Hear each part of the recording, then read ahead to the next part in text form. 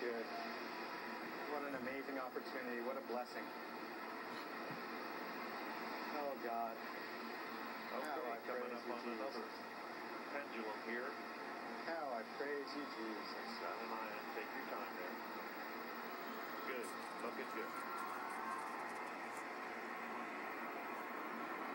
Oh, Lord, you're my Savior, you're my King, you're my Jesus, you're my peace. How's wisdom? How's the water on your feet there? Praise you, Jesus. It's good.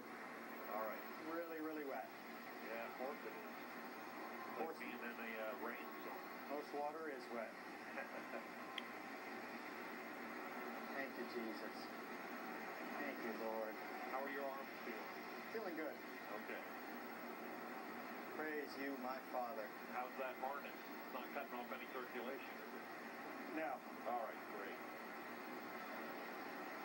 Just feel like a jackass wearing it. No. No, it still looks awesome.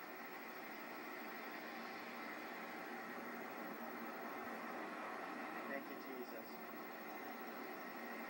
Thank you, my Father. Is my family over there?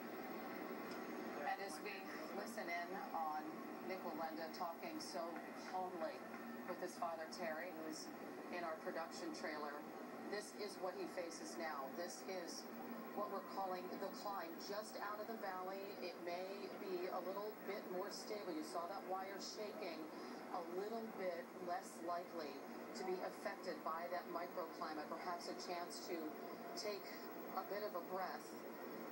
Nik hoping that this section of the walk at least gives him a mental break, a little calm to gear up for the end. So he's done that tricky downhill walk at the beginning, the wet zone, so dramatic, and in the valley, and told us, Josh, he actually likes going uphill. It's sort of like walking upstairs. You can actually see what's in front of you. It's easier to see the wire and center yourself. So it made me preserve himself, because what he faces ahead is even tougher than this.